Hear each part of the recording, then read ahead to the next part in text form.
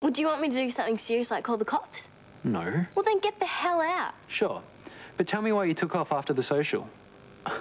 I called you heaps of times. Why wouldn't you talk to me? Because that's the point. I don't want to talk to you. I thought you would have understood that by now. We could be here all day, because I'm not going until you tell me. You and your friends are that up yourselves, you will want to talk to someone like me anyway. Do you want to run that past me again?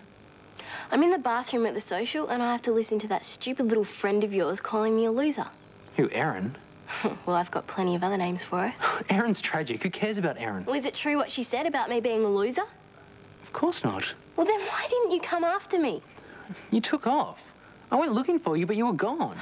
I should have never have gone with you in the first place. You know, all that stupid stuff about, oh, I'll go to the social with you, but we can't be too full on because it is a school thing. Yeah, that was pretty dumb. Yeah, really dumb, Zack. And, oh, we can only be together outside of school. I mean, talk about pathetic. Yeah, I know. I'm sorry. I'm the stupid one for going along with it. Yeah, but I'm over it now, so get out.